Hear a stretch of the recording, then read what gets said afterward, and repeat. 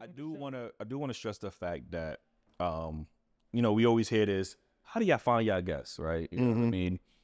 A lot of the guests that y'all have seen have contacted us directly and said these words verbatim. Y'all need intelligent women like me on the show, right? So we have an open door policy. Okay, pull up on the show, like, you know what I'm saying. Show us you're the better one. Yeah, you say you're different. You know what I mean. And a lot of times, I think sometimes when you have conversations with these women, the deeper you get into the conversations, the more the same rhetoric starts to eventually come out. You know what I mean? So niggas ain't shit, or a man got to do this. But I thought you were different from the women. Like, you literally sound like every other woman that's on the show.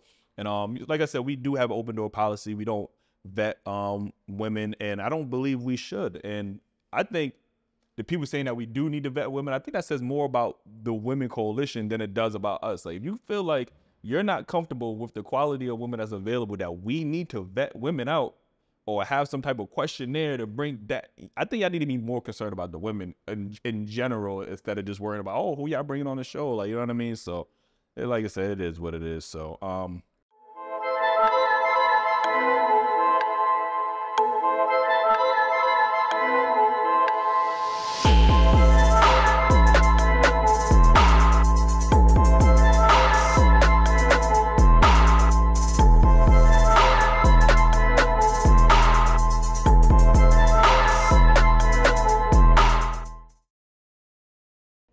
all right, welcome back to another episode of what we call this, the bro chat, right? Yeah. Yeah, this is new to us, so we trying to figure it out. But the bro chat, I think this series is more dedicated to, men's topics, just that old fashioned, how we started this podcast, just talking about just more relatable topics away from the craziness of the females, the gender war, and all this other good stuff. As always, we got Jew with us. My bro Ace ain't here, so I had to wear the Ace shirt, you know what I'm saying? I want to start a new trend. I ain't wear him on my shirt because he's dead or alive. It's because I believe in what he said. So I had a bar, but I can't remember. Oh yeah, I thought the bar was in there, but then it was just it just faded away. But shout out to my bro Ace. He ain't here, man. You know what I'm saying? He asked without no veneers. You know what I'm saying? They go to bar for y'all. And filling in for Ace, man. We got Big Bro, man. I know y'all be hearing us on behind the scenes talk about Big Bro. Big Bro been on the show before, but he back on the show, man. Here to bless the audience, man. I don't know if you want them to follow you, but nice to meet you guys. I'm Big Bro. This shit gonna pop up, Big Bro. Like, you know what I'm saying? Listen, before we get into these topics, make sure you hit that like button, subscribe if y'all not already subscribed. Join us on this journey, man. We starting a lot of different series on this platform. We taking feedback, we reading all the comments. So if y'all got any comments, we definitely gonna take time out to read them and even feature them on the show. So this first topic that I want to get into, the other day I was watching a movie, and it was a remake of an older movie, and it made me start to think about entertainment in general, and it made me think like, there's no creativity in entertainment anymore, right? So whether it's with the video game medium, you see a lot of remakes, you know what I mean? There's no new IPs. It's just, you know what? Let me just remake this game over. Or even with movies, you know what? It's nostalgic. That's exactly what I was going to say. Nostalgia is what sells it. Even the music, like, you know what I mean? There's no original music. It's just, let's remake this song over. So I want to ask y'all, do y'all think, there's a lack of creativity in this era or this generation, like when it comes to media? To be honest, like with music, I feel like every few years it kind of gets recycled a bit because it's a part of culture to look back and, try to, recapture what was a moment for a lot of artists. They try to recapture something that their predecessor or somebody that they looked up to did. So I feel like that's where it's coming from, more of a homage to them, but not really like a lack of creativity, because I do feel like a lot of artists are like, you could tell that they have their own style, but they look up to something, so they're gonna try to have something to relate to their Cause even with y'all, like y'all are, you know, probably the most fashionable people I know. But even when you look at fashion now, we're going back to the overly baggy clothes. Like, you know what I mean? That's how we used to dress. Like, you get what I'm saying? So Changes again, every couple of years. you know what I mean? So changes every couple of years. what's your thoughts? I'm not going back to baggy. That's one thing I know for sure. Maybe a loose shirt or something, but I ain't wearing no my jeans. Yeah. Looking like parachutes and shit. That was I'm a good crazy on that. time. I don't know what we was thinking. Like, it was... But I actually think it's like a 50-50 thing. I think I don't think it's a lack of creativity. I mean, we got niggas out here doing new body yada dances, you know what I'm saying? Like, But they always say, though, they always say those dances, oh, we used to, what our parents used to always, we used to do that back oh in yeah, the day. That ain't nothing we new. called it the twist. Yeah, like, you know what I'm saying? That ain't nothing new. That's just Nah, a form of this dance. Like, Nah, it's true, because even the Bobby Shmurda dance, whatever that shit is called, that was the Diddy. Yeah, it was just recycled in a new. Yeah, I mean, I guess to a certain extent. But you know, I don't know if the world is ready for something new.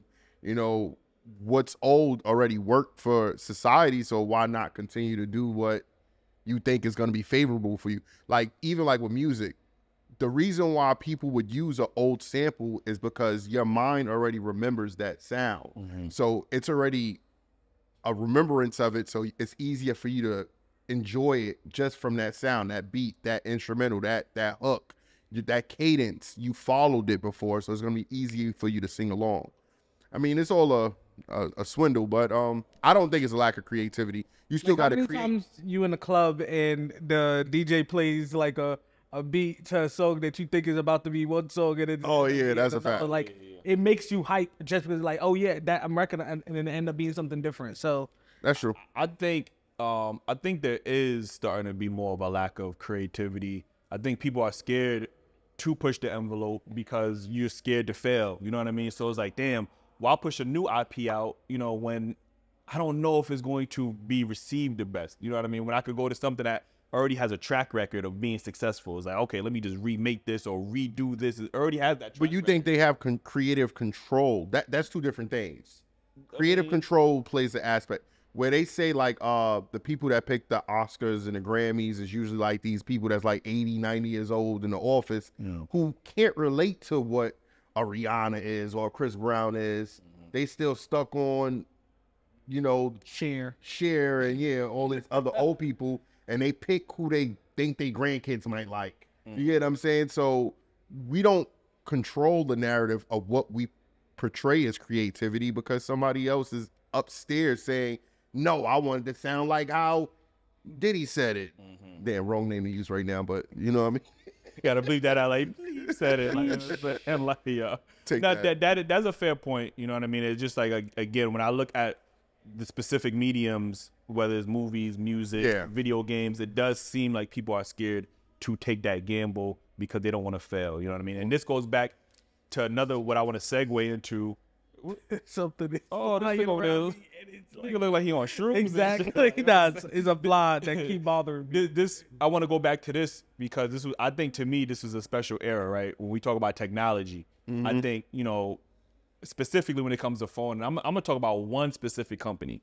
Apple has been very stagnant when it comes to innovation. You know what I mean? One thing I will give Samsung is that they are, you know, they're not afraid to push that envelope or try something new. Like, they got the foldable phones and stuff like that. Apple has been, this motherfucking phone has been the same for fucking like 10 iPhones now. Like, you know what I mean? So I want to go back to a different time, the Sidekick, you know what I mean? The BBM, the BlackBerry side, that era, because to me, I think that was some of the most innovative times in phone technology. And I don't know how many, that Sidekick era was different. That AIM era, that BBM era The was wing, different. You know what I'm saying? Like, I don't know if any era in technology, and as far as phone technology, is going to top that Sidekick era. And I don't know if y'all had Sidekicks or BBM. Hell yeah. What was y'all experience like when y'all had those phones? To be honest, like okay, I get what you're saying. They just seemed like so innovative because they had screens that flipped out and all that other type of stuff. But I honestly feel like the iPhone don't need to change much. Like don't why everybody what You need innovation. Innovation, yes. So would we like to have a holographic screen or something someday? Yes. But we also got to keep in mind that certain technologies in certain people's hands is used differently than we think. Like, not everybody's mind is just be like, oh yeah, I want to be the tech guy. Somebody's mind is like, oh, let's use this in a criminal way. Big bro, you part of the problem because you don't request these companies to be innovative. You perfectly fine with buying the same phone every year. Like, you know what I'm saying? That's where you are wrong. Jermaine is on an iPhone 12 still, and I am not ashamed to say it. If my phone is working, it will be used. So, people that feel like they need a new phone every year just for the sake of saying they got something new, that's a y'all issue. But do you think you would upgrade your phone if it didn't look like every other phone? Like, there's no incentive for you to upgrade. It looks like my phone is a 14, yours is a 12. There's really no. What's the purpose of a phone? Call. Yeah. Sometimes you text. Yeah, use text apps, insert. Yeah, exactly. Everything that I need to be able to do, I can do. Which is why I don't need a new phone until something happens to this one. If they have some great technology attached to it when I do get a new phone, hey, great. But do I feel I do think y'all bring up a good point because that brings in age. Like, sidekicks was cool when I was 15, 16. Exactly. And picture me. He's on Flash. Remember everybody had probably like a Boost Mobile or Nextel, Chirp. The ringtones come out mad loud. You got the Jeezy playing. Young Akon and Young Jeezy. Like, you know what I'm saying? Everybody hear what the fuck you listening to. But I don't think I'm sitting there as a 30-year-old got that shit. First of all, I know you lying because when we seen that Galaxy foldable phone, the Fold, the one that come out and look like it's like two iPhones put together. When you seen it, you said, damn. Even you said, yo, that shit kind of fire. Oh, no, don't get me wrong. These Apple phones is trash. Like, I think I'm just saying, like, me doing all that, you know what I'm saying? Shout out to the BlackBerry. I was just telling Weasel the other day, like, I wish I could still have a BlackBerry because I'd rather text. That physical keyboard. Yeah. I like that. But, I mean, we definitely wasting our money on iPhones. I don't know which one mine is. It's pretty old, too. So, I mean, but... Yeah, I mean, yeah, true, but I think it is on the consumers to force these companies to be more innovative because I don't play Madden. I don't play Madden and I don't play 2K, right? But they literally reiterate the same games every year, and if people keep buying it, there's no need for them to put new features in the game. It's like you're gonna still buy it. That's the same. Like, you know what I'm saying? Like, yeah, so I think it is on some consumers to request these type of change or being like, yo, you know what, if people are tired with Apple, like, yo, stop buying Apple products. So. Look, but the bare minimum y'all could do is like the regular updated shit that other phones is doing. I can't even think of one on top of my head right now, but it'd be simple shit like using an app while doing something else and you got to close that. Like, come on, bro. Just let me multitask, motherfuckers. Yeah. Apple, they slack. They know we could do it. They just be in the fucking court waiting for iPhone X+2. Listen, I do want to get to this next topic. I think this is something that we was talking about. And Big Bro, you guys obviously chip in. But the pressures of having a platform, right? You know what I mean? Because I told you when we first started, there was a freedom that we had that we can't necessarily enjoy to a certain extent because we have a platform. So, with that being said, what are some difficulties that you find with, having a platform and even maintaining a platform that, is something new for you that we didn't experience when we was starting out? I think it's truly unfair to how we're portrayed. And I mean, everybody's entitled to their own opinion. I'm not mad at it. You get what I'm saying? I'm more disappointed in some of the guests more than the people in the comments. It's because we treat everybody with the same amount of respect, and after the show, we still talking to you the same way. And then sometimes you just not the same person once them fucking videos come out. Once the episode drops, it's just like that person might be in their feelings or didn't like what they said themselves, or I don't know, because we don't flip any narratives. We don't change any perspective. It's going out. Like, we're recording this right now. We're not going to say cut and then go back in. We don't write strips. We allow guests to come up with their own topics. we allow guests to say whatever they want, the freedom. So I think that part, you know, makes me feel a way sometimes, which I shouldn't. Some people say, oh, you shouldn't give a fuck. But like, I do care because I treat these people with respect. So I want the same shit back. Or I want you to feel the same way you're feeling once this shit come out. I want that to be your energy when you was there. You get what I'm saying? So, I mean, I guess that's it. Yeah. So, big bro, like, you on the outside looking in, because, you know, I want to dive into that as well. You know, do you think that people with a platform has a certain responsibility when it comes to what type of content they portray or whatever the case is? Like, what's your thoughts on that whole narrative? And for the people's sake, play devil's advocate like you always like to do. Well, personally, honestly, like, I feel like when you're on any public platform, you're putting yourself up for scrutiny. So, you know, you have to take the good with the bad. But for one, yes, it is for entertainment value, but whenever people get in front of a camera, a lot of people like to act differently. So that is a part of why when they come on the show, they're, you know, they in high, they got high energy. They think that they know everything, and what they say they standing on, blah blah blah. But then they put thought to what they say afterward. It's like, wait, was I really just pumping up for camera? Like, was I speaking my truth? And if you speaking your truth, why are you mad about what everybody else is saying? Because literally, it's like high school. Everybody's gonna judge you about something. So you be you, and you happy with you, move on. That's it. I agree. Yeah, I think Letting people in the comments make you feel like, oh wait, I now I look stupid, so I gotta be upset and this and this and that. You are hurting yourself because you had no feelings about that, like, or for it. So why is this a problem now? Yeah, I think I do understand that, you know, people with platforms should have a level of accountability there. Like, right? I'm not saying for you to have 10 million followers and then have some hateful rhetoric and just be like, oh, you know what I'm saying? Just to spew that. I think that you do have to be mindful, but I think with us specifically, I think it is a bit unfair.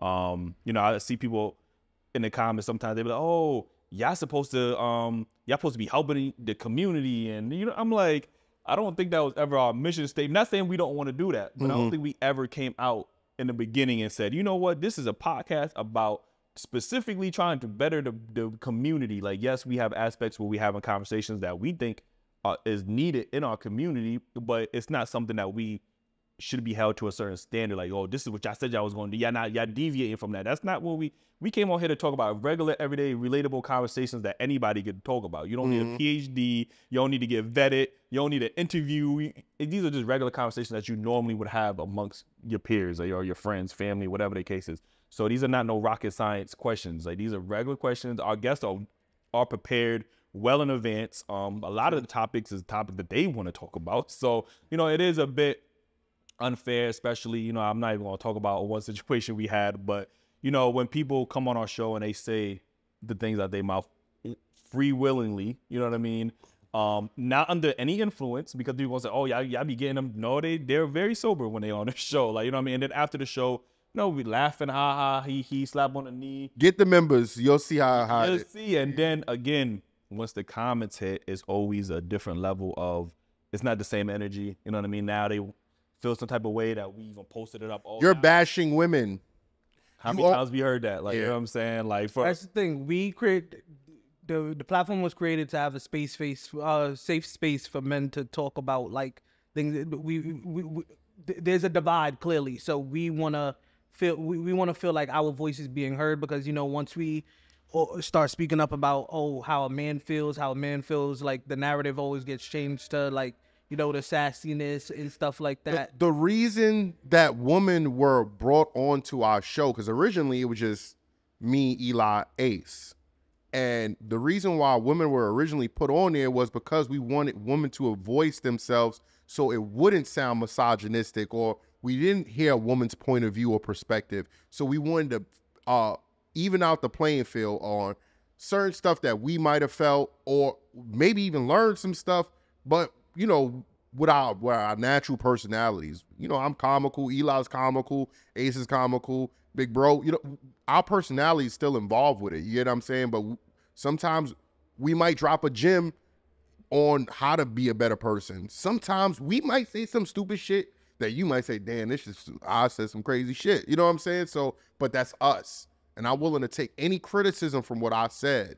You know what I'm saying? But I ain't flipping nobody words. Yeah. And I think we got to allow men to be able to have opinions without it being looked at as bashing. Exactly. Like, just because I don't agree with you and you happen to be a woman doesn't mean I'm bashing you. Exactly. You just have a difference of opinions, and that's okay. Like, the you know, narrative usually gets flipped to like, oh yeah, the bashing thing and the sassiness thing, because like I feel like it's hard to accept that men should have almost not just saying, okay, because a lot of people think that, oh yeah, it's a man's world, we get to do whatever we want, everything goes by how we I feel like in this generation, it's like men have to like only agree with what women say. Exactly, and censor ourselves so that we're not coming off aggressive or whatever the case may be. There's no safe space for us to be like, okay, this is a problem for me, whether somebody's gonna feel like, okay, you could feel a way about the way that I have a problem with something, but it's like, okay, should I not express that I have a problem so that maybe my problem is my problem and I need to grow from it? Yeah. People need to be able to express themselves at the end of the day. And like I said, we've never had any guests ever say that they felt disrespected on the show, or like, you know what I mean, they didn't enjoy their time on the show. Every guest that we had enjoyed their time. They want to come back, part 2, and all that other, like, you know, no guest can ever say with a conscious heart that we disrespected them or they felt disrespected. So I think that, you know, sometimes it can be unfair, but it comes with the territory. So there's one more thing too, to y'all hypocritical people that's in the comments that swear up and down when we have, if you watch the episodes or you see clips, you only in the comments for something negative. Oh, y'all need to be talking about this. Oh, y'all need to be talking about that. And when those conversations are had or said or there for you to view, you're not part of that conversation. And then you want to say, oh, well, you should be doing this, you should be doing that. Where are you at when we have numerous episodes where everything is not all argumentative or a debate. You're not there. We had married couple. A lot of people like to say, oh, y'all have younger women on there. We have older women on there. Some of the young women say smart stuff. Some of the young women say dumb shit, just like the older women. Some of them say some smart shit. Some of them say, even we have said some dumb shit before that nobody may have agree with. So it just, I don't know, man. Y'all stop being hypocrites. That's it. Yeah, I feel like we just had to, you know, get that off our chest. Yeah, I had to get that shit off. Speaking of, you know, explaining yourself, because, you know, the last couple of weeks, Jew, I ain't gonna hold you. You know what I mean? You've been talking to town. I do want to play a viral clip, you know what I mean? And I want you to, you know, talk about the comments and the feedback you got on the clip, and maybe elaborate on the clip that, you know, people probably seen it, or they were like, oh, he was angry or whatever. I'm gonna play the clip. Okay. You know what I mean? And then we're gonna react to it. So. I'm not gonna waste my 3 hours mowing my lawn and all my acres of land. I'm gonna pay somebody to do it. Am I less of a man? If I'm paying a chef to cook, am I less of a woman? If I value traditional values and you ain't present anything else. Traditionally, a man should know how to change a tire. Women don't want to watch the kids no more. They want nannies watching the kids. Women don't want to cook no more. They want a chef. They want to lay up and get by dildos and roses, and then want the nigga to still be paying for everything. And again, I feel like, yo, if I wild them, y'all hold me accountable. That's all I need. So, yeah. This one was funny because obviously we had multiple outlets, you know, reposted, and a lot of comments. You know what I mean? What did you think? Obviously, when you go through the comment section, and when you did go through the comment section, what was your thoughts? Yo, first of all, if y'all go on these other pages that's not familiar with the whole context of the situation, these messages were saying he got low dick energy, he needs a boyfriend, he's sassy, a few other little fucking I know rebuttal. that you hate your mother. A lot of those. That's a staple. That's a staple. Yeah, you know what I'm saying. It's some crazy shit that I don't want to say because y'all might use that shit against me. But but ultimately, like I did check it out. But I'm not like hovering over like, damn. Like I rolled a few LOLs. You know what I'm saying? I'm working on my what they call that when you get back or you You know what it is, like. what is called? No, what is called? What's called? Huh? Nah, it's a word that you want to, but it's gonna sound paused as much. That's why you. No, I can't really remember, but yeah, but I'm working on my craft of reply with the funny rebuttals. But yeah, but for the most part, you know what I mean, comments is comments, man. You gonna live your life. These fucking bots out here just talking craziness. So if you could redo, let's say we went back in the time machine, right? Mm-hmm. We did that episode. What would you do differently about that specific portion of the episode? Okay, so I see, and people don't understand, which I do want to elaborate on. I feel like people don't understand that we're doing numerous shows and we try to keep content rolling. You get what I'm saying? So, and we'll play the part, which isn't an excuse at all, but I did feel like I was getting overwhelmed with hearing the same shit. So I would say I may have been triggered, and I was triggered. I was getting frustrated from hearing numerous women say the same thing about just using men, and it was starting to get to me. You know what I'm saying? Like I'm tired of y'all talking like this shit. Like, and when I say this stuff to women, I don't think I would change anything I would say. I think I would have just changed my delivery and my tone. I think it's ways where you could have these conversations without screaming at the top of your lungs, because your message is not getting delivered because they more reacting to your reaction rather than what's being said. So I could have delivered the message a better way. But honestly, I don't think I would change anything I said. You know, honestly, I think, you know, that particular group was feeling superior to men, and then even asked me, you know, why shouldn't we be superior to men? Because I was like, we shouldn't. We should, you know, value each other. If you watch the episode, you're gonna see why I was frustrated. You know what I'm saying? But sometimes the clips, and shout out to our editors, but yeah, sometimes the clips, you understand what people talk about when they say, oh, it's the clickbait and stuff like that. Because if you've seen the previous clips following up to that, you would have had more of a context to it. But since that episode and that clip is so old, sometimes when these media outlets grab that one post out of a 4-post, like 5-post segment, you know, you don't get the nuances, or you don't get the full context of it. So then it just comes up, why is he yelling? I could see that's even similar to the other clip where I was yelling at Cat in the Hat. Yeah. You know, they like, oh, he told her to get off. Like I was about to tell her to get out or some shit. Yeah. Yeah, you got to always follow. And again, it's the internet, and we're not crying like, you want to go follow them, go watch the previous. we already know what it is. Like, you know what I'm saying? So, you know, I had to bring that up because I am passionate. But all right, let me ask you a quick question. Do you think after a while of doing this, having these conversations, does it play, and you can answer this too, big bro, does it play an effect on how you see women, even if that's not your reality? Like, I have a woman at home, but like, does that like make you question, like, is this how women think? Like, you get what I'm saying? Like, I don't think, me personally, I don't use these conversations to paint a picture on all women, or this is how all women behave. Like, I know there's women capable of behaving like that, but I use my discernment to be able to filter out women, and I think I've gotten way better at filtering out women and not even tolerating the BS no more. Like I don't even be caring no more sometimes, and not even in a fucked up way. Just like, you know what, it is what it is. It's like, that's my mental. I don't stress myself anymore. But you know, I don't look at women through that whole lens of this. Then all women are this vindictive creatures that's out to use men and take advantage of men. But I do know men in real life that are like that. You get what I'm saying? Because they watch they consume this the content, and they think they know female nature. Like, that's what, you know, the concept of red pill is and stuff like that. But to me personally, it doesn't affect my day-to-day life with women.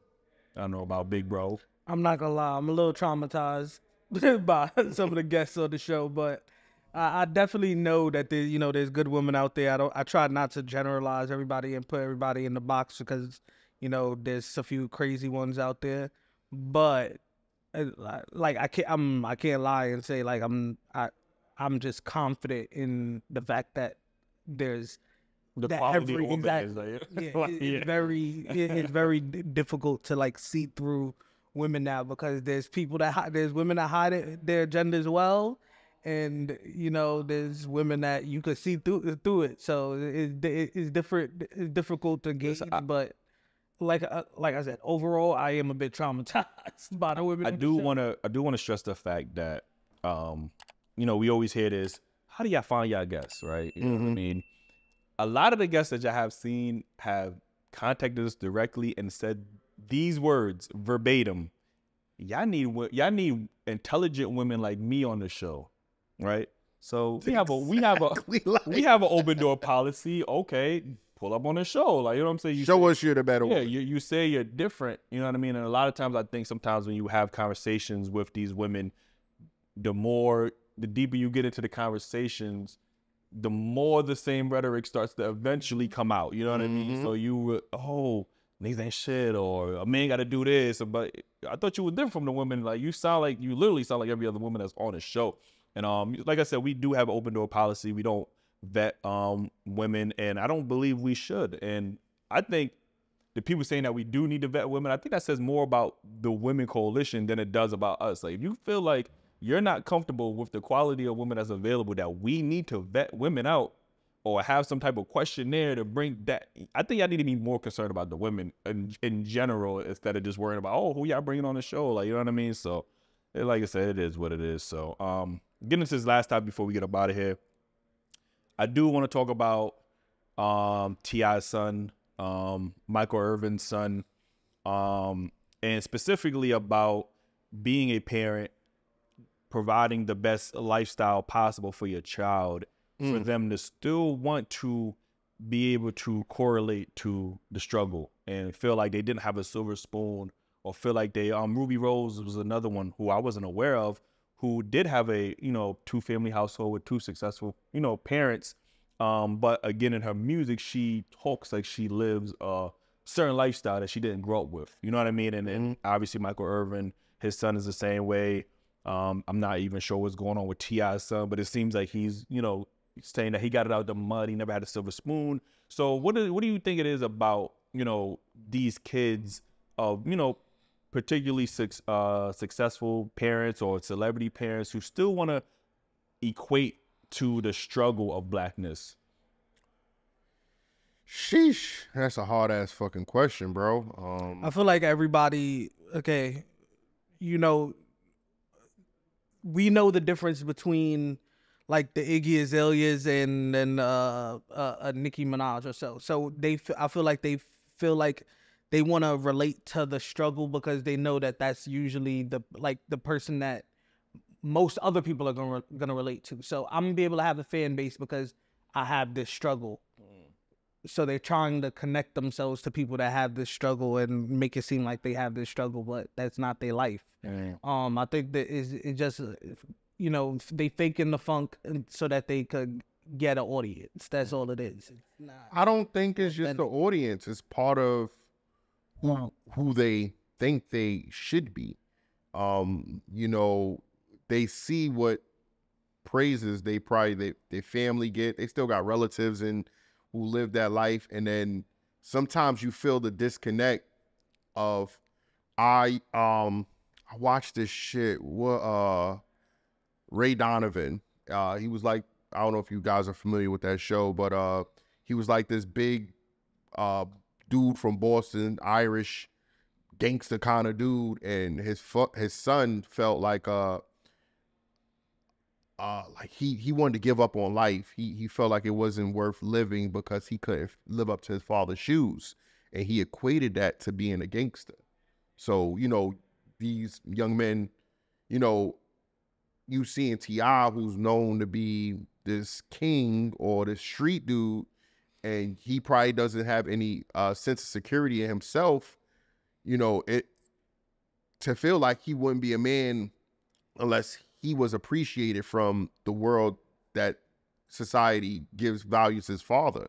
You know, now there's people like Suge Knight who grew up. Well, I think his parents is one of his parents is a judge, and both his parents was like financially good. He grew up in the right neighborhood, but he became that type of guy. That's different. But I think a lot of these people rather live up to what their mother and father was, rather than to live I guess a good life. But what do you say about people like Michael Irvin, his son, or Ruby Rose, whose parents wasn't in that life? They had a good, upbringing, and still want to relate to that struggle. And I think, but that's the privilege of privilege, because like when you have that, and you could fake like you struggled without you struggling. That's the privilege of privilege. Only somebody that grew up in the mud is gonna be able to know what it is to struggle. So we could tell the difference between the fakes and the reals. So I think, unfortunately, too many people equate blackness to struggle. You know what I mean? Like, they don't feel like they're black if they didn't struggle. You know what I mean? Like, there's white struggle too. There's but I'm just saying, but I think everybody got a struggle. I think in general we associate getting it out the mud with the black experience. You know what I mean? And so when you do have that silver spoon, your friends might, oh nigga, you got that silver spoon, you don't know what it is, like, to really eat oodles and noodles and that, like, so you do feel like you're missing out on the black experience. I used to think like that until I looked at shit on more of a global mindset. You know, there's people in India, people in Africa who's really ain't eating. You know what I'm saying? You ain't really in the mud. Y'all niggas think y'all in the mud. Like, y'all not in the mud. Yeah, y'all mud is like a whole swim pool, like, you know what I'm saying, to these other people, like, you know what I mean? So I don't know what it is about children that, that want to portray this lifestyle, but I can't imagine being a father or a parent and, working hard to provide the best possible life for my children, only for them to want to live a certain lifestyle that they didn't grow up with, you know what I mean? And then ultimately end up in jail because of some dumb shit like that. We tend to do everything backwards. Like, I have friends who had both parents in the household who just didn't want to listen and always wanted to be outside. I had no parents in the house and was looking for somebody to call my phone, wonder where the fuck I was at. You get what I'm saying? So I mean, I think it's almost with everything where you try to you get the opposite, look for the opposite shit, just because you want to know what you're missing. I feel like humans look for ways to make their lives more difficult. I mean, shit, that's a fact, man. But listen, man, appreciate the conversation, man. Yeah. Like, you know what I mean? Big bro, we always appreciate you, you know what I mean? But again, if y'all enjoyed the conversation, let us know in the comments. Like, if y'all didn't already like, subscribe. Definitely cop the merch. That's a one-on-one, by the way. Y'all not going to be able to get that. But y'all can definitely get this shirt. Like, you know what I'm saying? Get the merch, Dailyrapupcrew.co. Join the membership, man. We need y'all to join the membership. We got a lot of episodes. I promise you, we got a lot of episodes in bulk. We got a lot of behind the scenes. We got some new series we working on. And then, of course, I got to do a lot of plugs. I feel like I got to get the plugs out the way. Patreon. I don't be talking about the Patreon. Get that. I ain't going to front.